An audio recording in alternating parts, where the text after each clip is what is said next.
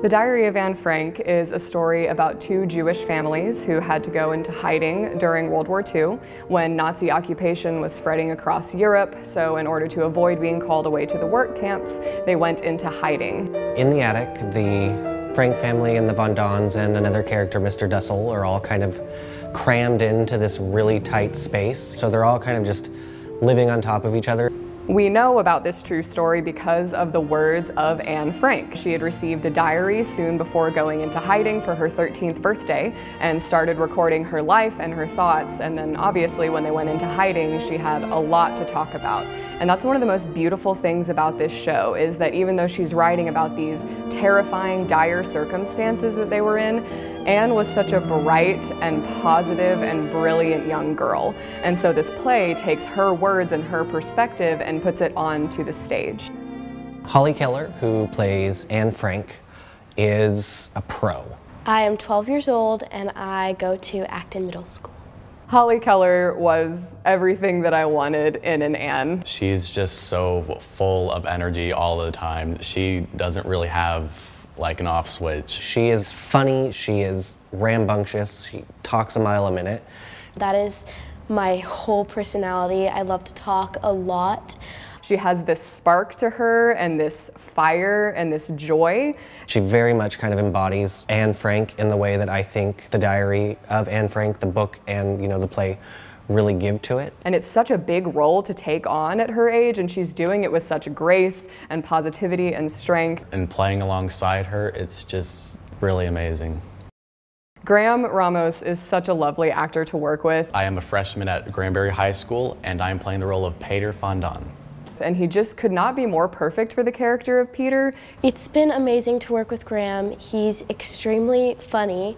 He's a very thoughtful, gentle human being, which comes across perfectly in this character and interacts in a really beautiful way with his fellow actors.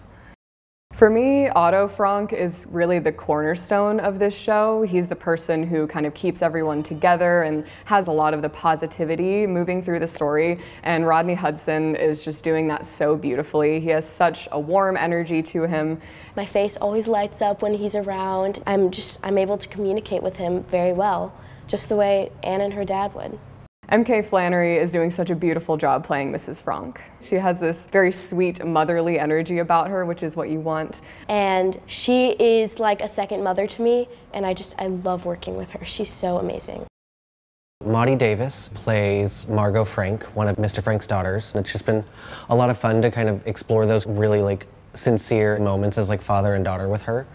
I love working with Dan Powderly because he plays Mr. Von Don, and his character is so incredibly sassy and has such an attitude, and he's just such a character, and I just love it.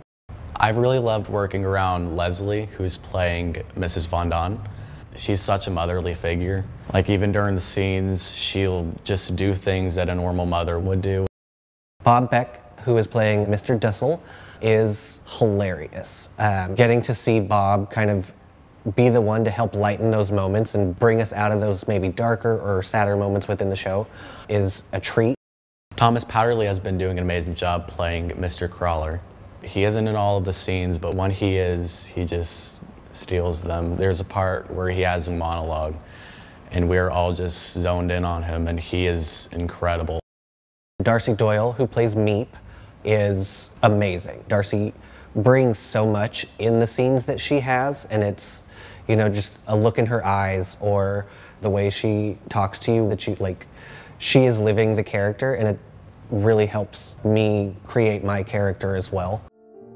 As an educator, I believe that this is an incredibly important story that needs to be told, and to people of all ages. Before, I had learned about the Holocaust in history, but I had never really tried to think about what the Jews went through and how horrible the time was. And I think playing a role like this really opens my eyes. But the experience is not just educational. The show is beautiful and moving, and there's also just an unexpected amount of love and joy and warmth.